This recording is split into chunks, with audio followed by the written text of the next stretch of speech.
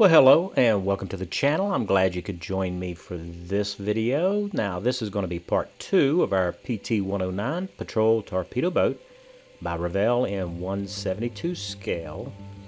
And in this video, we're going to be doing the painting. So the first thing we need to do is get everything ready for paint. So we're going to start that off with disassembling all the dry fitted items that we have previously assembled.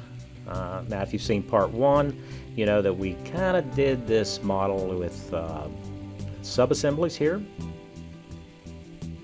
And so we're just going to disassemble everything that's going to need to be painted. It's easier to paint these items if they're not all glued on. That way we can reach those little areas that are difficult to get to. And it should also help us with our weathering process as well.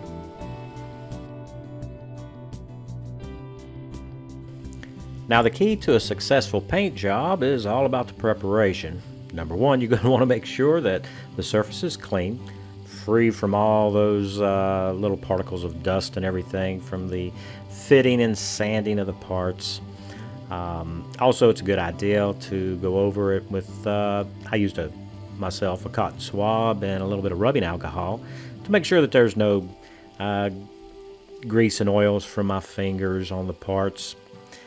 And then I do go in and wash my hands so that they're nice and dry and clean before I start preparing the parts for painting. And there's a lot of different ways you can do that. As you can see here, I've used alligator clips and a little bit of double stick mounting tape. And then also I'm going to use some of this painter's mask. Now, this is the purple painter's mask. It's not real sticky. That way I don't have to worry about bending or breaking parts when I try to take it off the tape. But by fixing the little bitty loose parts that are really hard to put a clamp on or hold, I can spray these without too much difficulty. And as you can see here, they're not falling off, so we should be able to get some paint on those parts. Now, with our superstructure for our boat, there are these contact areas where I want it to glue up nice and solid when I do the final assembly. So what I'm going to do is just take this 1mm wide Tamiya mast tape here, and I'm just going to put them down inside these grooves. It fits really nice here, and I don't have to do a lot of cutting and trimming, and that's a good thing. And we'll just cover up these areas so that we don't get paint down in them. So the first thing we need to paint is the interior parts, and for that we're going to use this surface primer from Vallejo. This is white, and we're going to thin that with our airbrush. So I painted that stuff up, but I didn't show you me spraying those parts. What we're looking at here is the color of the boat. And so I do have some craft paint here, and this is nautical blue, and I am going to thin it just a little bit with the airbrush thinner from Vallejo, which is water-based, and these acrylic paints are water-based. Now I'm going to use this nautical blue to paint these decks for our interior cabin areas here. And that'll give me a pretty good idea if that's the color that I want to use later on for the exterior. So next up, we're going to use some Vallejo German Panzer Gray in place of black, because Revell calls out black for these cushions on the benches or couches. I'm not sure what they'd be classified as. We're just going to call them benches. And so we're going to paint these up, and there's not much else to do inside the cabin.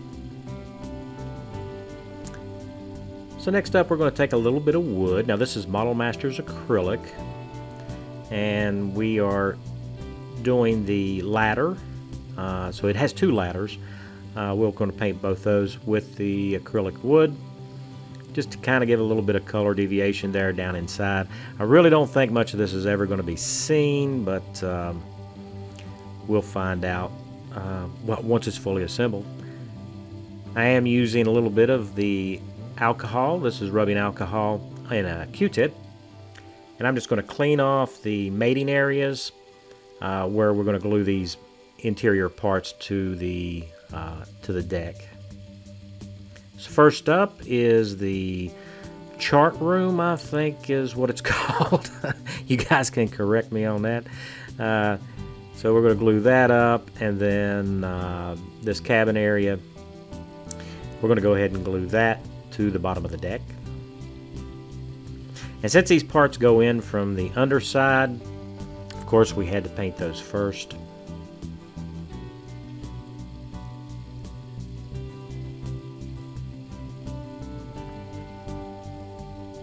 So you can see here I have actually went in and painted the those little boxes and stuff that's sitting on the main deck, which is in the chart room. And now we're just going to attach the main deck to the hull. I'm using the Tamiya mast tape here for that. Now we're going to want to make sure that this is really secure and it's in place, because the next thing up is to glue this into place, and we don't want it moving on us. Now it is a really good fit, so we shouldn't have any issue.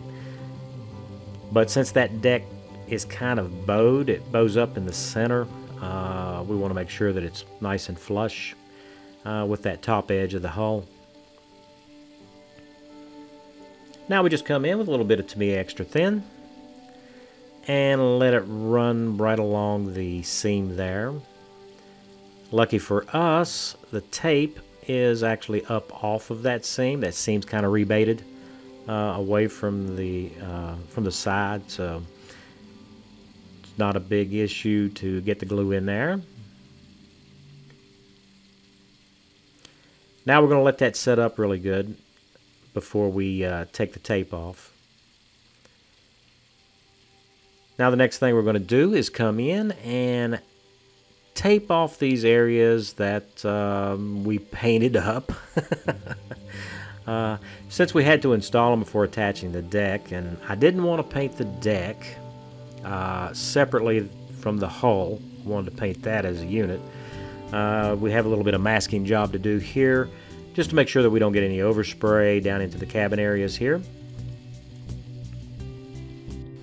Now I've also painted the interiors of these superstructures, the Vallejo white as well, and I'm just going to come in and mask up over top of the ports, portals or windows, or whichever it is. I'm not sure what you would call it on a boat. We're going to go with portals. What do you think, guys? Portals? Anyway, we're going to mask over these so we don't get any overspray into the interior, and we'll be able to keep that nice and pristine and white. And just for good measure, we're going to go ahead and mask up the bottom area here so we don't get any overspray inside the cabin as well. And now we can do all the exterior surfaces. So we're going back to this Vallejo Surface Primer White, and we're just going to prime everything with that. So I start with the bottom of the hull and of course the sides, and we're going to want to get us a good coat of that primer right onto the hull surface. Now we can set this aside and allow that to dry while we work on the other small parts, the superstructure and what have you. And then by the time we get around to coming back to that, we can do the deck. Here we're doing the front superstructure area here. And you just want to make sure that you get everything covered with the primer.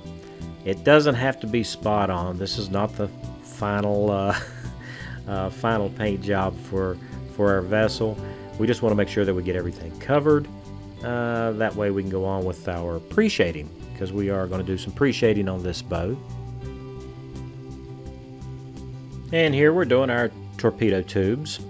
We have 4 of these to do. And we do want to make sure that we get a nice good overall coat on these, and it can be a little tricky with those braces on the bottom of it, but we can get in there. And now we can come back and do our deck. Just want to make sure that we get everything covered, and then we're going to be ready for our next step. Now we're ready for our pre-shading, and we're going to use this German Panzer Gray for that. This is the Vallejo water-based acrylic. And of course it's mixed up for the airbrush. So I come in first where all the superstructures are going to be where they're going to make contact with the deck here, and I'm just going to outline that with the Panzer Gray. And then any of the other protruding parts on the upper deck here, we're going to go ahead and shade those in. And once we get all those protruding areas there pre-shaded, we're going to come back in and do a little bit of, well, I don't know what the pattern would be called, a little bit of squirrely zigging and zagging across the main deck here, and we'll do this on the sides of the hull as well. These areas are really flat, and they don't have much detail in them. So in order to give us a little bit of color variation there and make a little bit more interest in the paint job when we get our top color coat on, this pre-shading here will help add those little areas of interest, a little bit of detail there that you wouldn't otherwise have. And that's the good thing about pre-shading. It's easy to go back and fix it, whereas when you lay your main color, your top color down, it's much more difficult if you're doing post-shading. So I just feel more comfortable myself with pre-shading. I can fix my mistakes a lot more readily. Now here you can see that I'm concentrating on darkening up the very bottom of these superstructures, and if you remember, I also did that around the areas on the deck. That way we'll have a pretty good color match when we go to do the final assembly on this. That way we have a good transition between those parts. At least that's my thought process. I guess we're going to find out after it's painted. So here we are with our pre-shading. We also pre-shaded our torpedo tubes as well. Kind of looks like a Dalmatian, doesn't it? So now the next thing that we need to look at here is the water line and the hull red that's on the bottom of our boat. So what I have here is a scribing tool. Now I got this specifically for marking this water line on this vessel. Hopefully it'll come in handy for others. But the very bottom of it really wasn't, well, it wasn't flat. So I actually took this thing apart and flat sanded it so that it would be nice and flat across the bottom and it wouldn't rock back and forth. So it is adjustable here, you can see that, and we'll be able to set a specific height, and all we got to do is tighten up the thumb screws here. This one has a bail on it, and it is nice and solid. And then we do have a little thumb screw here to adjust our pencil. So this is a scribe. It also comes with a couple other attachments, but the only one I'm interested in is the pencil. And we're going to use this to mark our water line. So here we have our stand. On the back it has a square notch cut out. Well, it's not really square, but it's a notch. And on the front it's just the V groove there. On the bottom of the hull you can see we have a block, and then we have a couple of tabs. And that way you can't get the boat on the stand backwards. Apparently Revell knows me pretty good, so they made it dummy proof. So now the good thing about this stand is that it actually holds the vessel or the boat level with the water line. And we're going to use that to our advantage here.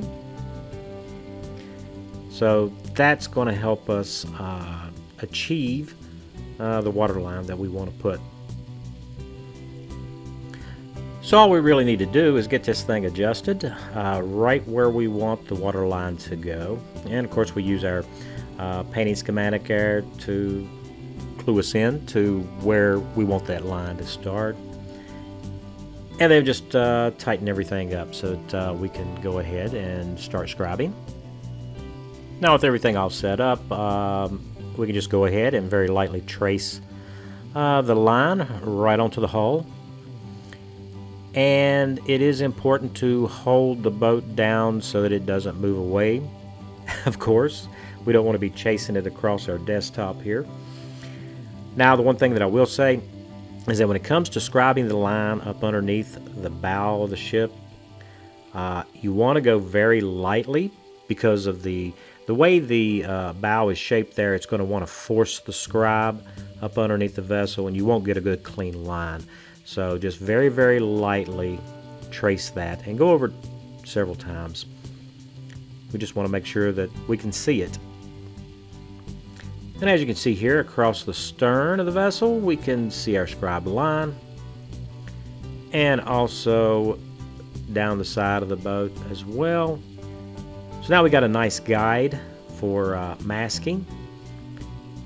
We'll be able to mask that up without any issues, I hope. So when it comes to these curved surfaces, it's easier to use this 1mm wide Tamiya mask to get right on our scribed line here for painting the water line. The thicker masking tapes, they don't really bend, so we're just going to take and put this on first, and then we can mate up to that with the thicker masking tape.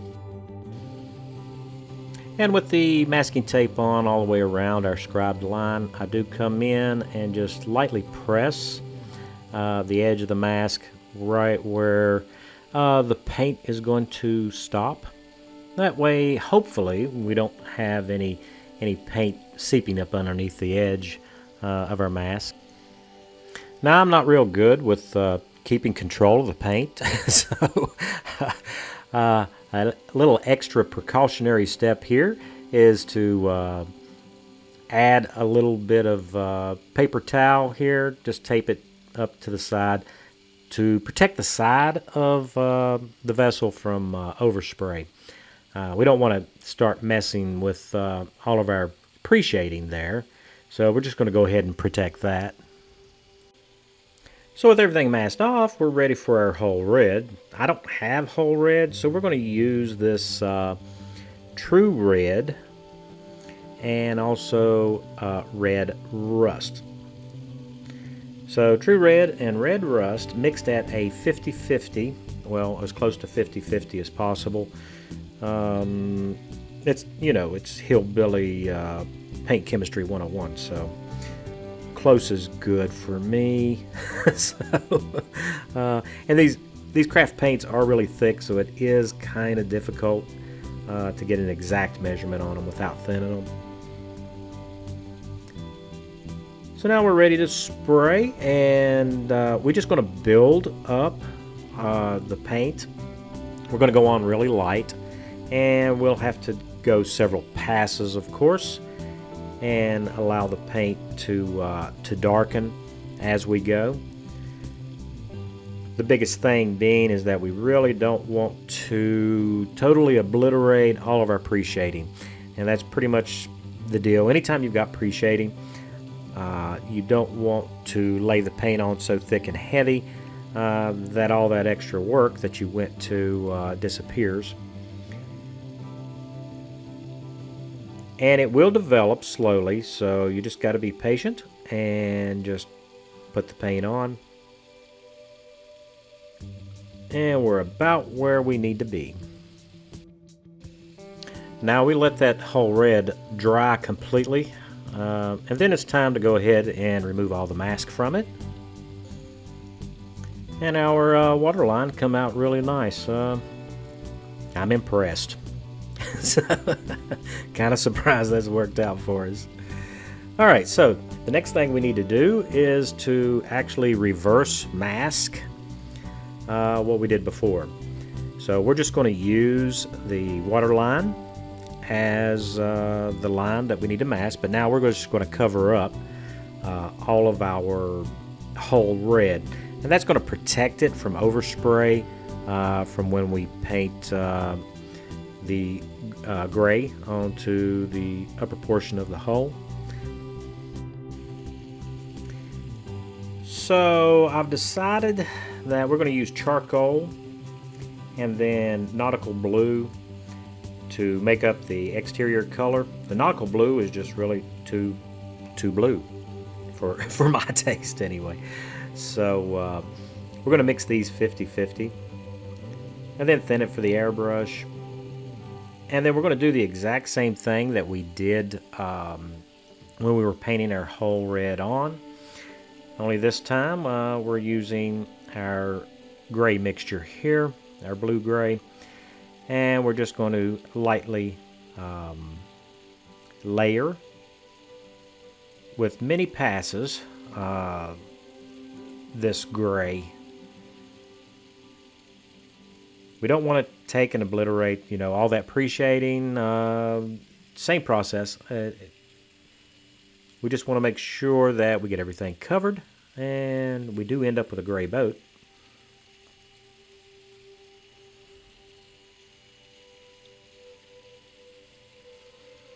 Once all that's dry, we can go ahead and take all of our mask off. And then we get down to that moment where we find out if our masking did the job that it was supposed to do. And we actually come out with a really nice waterline, so that's nice. That works. And now we can start concentrating on all of the little details. The knobs here on the ship's wheel is supposed to be black. I am just going to use the Vallejo Panzer Gray. It gives the impression of being black. Also, we're going to use that for the cushions, or the seat backs here in the gunner's cupolas. We have 2 of those to paint up. And we're also going to use the same Panzer Gray here for the metal work. That's not a gaff. What is that? A grapple? But anyway, we also have these 2 cranks here on top of the cabin area. Now these cranks were used to crank out the torpedoes into the launch position to move the torpedo tubes out. They're probably gray on the real vessel, but we would like to have a little bit of detail there. And I do come in and shade in the ship's horn. And there's a couple of switches that Revell wants us to paint black as well. Here we're going to use this metallic bronze, which is also a craft paint, water-based. Easy cleanup. And we're going to paint our propellers with it. Now, we'll have to have 2 coats, but that's okay. It dries pretty quick, so it's not a real issue. And also, we need to paint the wooden handle for whatever this thing is called. Whoever knows what this is called, go ahead and leave me a message. I don't think it's called a gaff. Is it called a grapple? I am kind of curious about that. I need to look that up. But anyway, the handle of it is wood. However, Revell only leaves us with 1 little bracket there. So I'm just going to leave a couple of spaces on it there. Kind of simulate in paint. A couple of more brackets holding it to the side of the cabin area here. Now there's also a wooden lattice structure that's in the bottom of the raft. So we go ahead and paint that with the Model Masters wood, acrylic as well. So Revell calls out the center brace structure here for our twin 50s on the cupolas to be green, OD green. So I'm going to use Vallejo parched grass for that, which is a like a sun bleached out OD green. I think it's going to look pretty good there. So Revell also calls out aluminum to be used on our propeller shafts. Now this is Model Master acrylic, water-based aluminum. So I'm going to use that to paint these shafts with. The only thing is we just need to be really careful that we don't get that on our whole red, because that will be somewhat of a problem to try to touch up later if we do.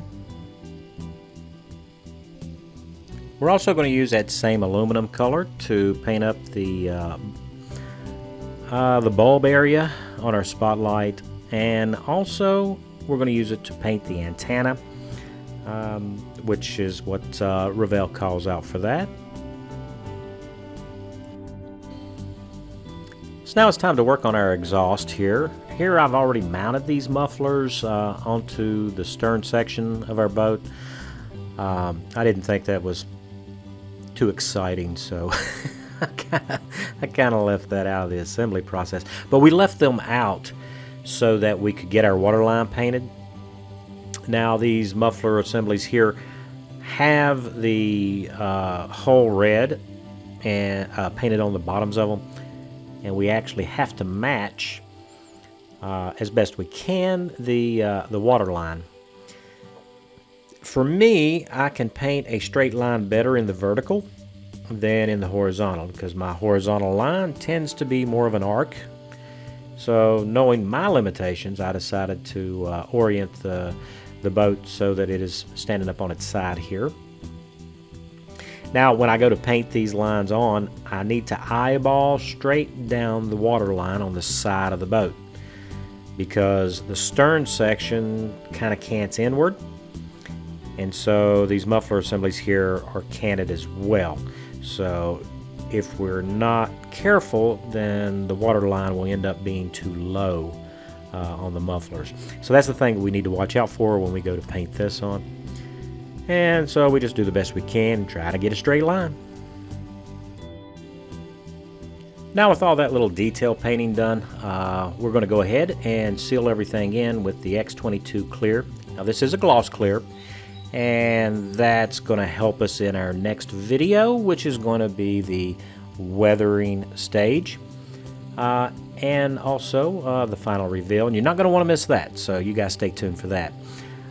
If you're new to the channel and you like this kind of content but not a subscriber, go ahead and subscribe. It's free, doesn't cost anything, and then you're not going to want to miss the next episode for sure. Make sure that you hit that notification bell so that you'll be sure to catch the final on this boat, and also for our next projects coming up. As always, I want to thank all of my subscribers. You guys are great. You're the reason why I keep putting out these little videos, and I hope you've enjoyed this one. And if you'd like to leave me a comment in the comment section, I'd be happy to hear from you. I'm always glad to hear from you guys. And so that's going to wrap this one up, and I will see you guys in the next one. Y'all stay safe.